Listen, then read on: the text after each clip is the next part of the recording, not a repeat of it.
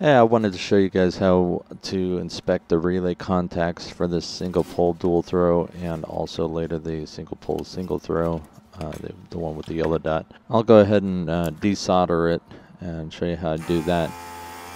One of the keys for desoldering these is you want to hold the desoldering gun for a few seconds on the pad. Don't just suck right away, because when you do that, it doesn't give the solder time to melt. You also at the same time don't want to hold it on too long, or else you could heat up the pad so much that it will tear away from the board. These ones are a little more difficult because they have these these via rivets that go through the board and make it a little more difficult to desolder than your standard component. So you can see on this relay, it has a little diagram of the coil on the bottom there, and the contacts are on top. So the right one is the common, and then on the left, the top left two are the two contacts for normally open and normally closed. So what we want to do is, that's kind of a tell on what side to crack open.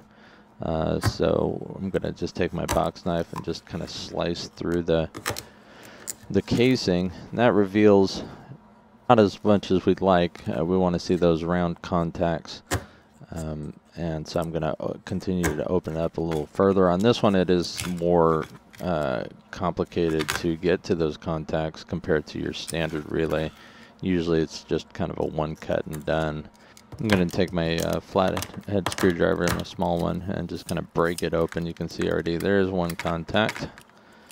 And if you open it up like that, there's the second contact and the third contact.